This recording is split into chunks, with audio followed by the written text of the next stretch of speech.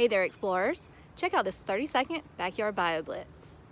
The peacock flower goes by many names, including the Mexican bird of paradise and the pride of Barbados. It can be found in several different color variations, including red, pink, and yellow. It grows in the tropics, particularly in hot, dry areas, and is often used as an ornamental plant in gardens. This plant can be found as an evergreen shrub or a small tree.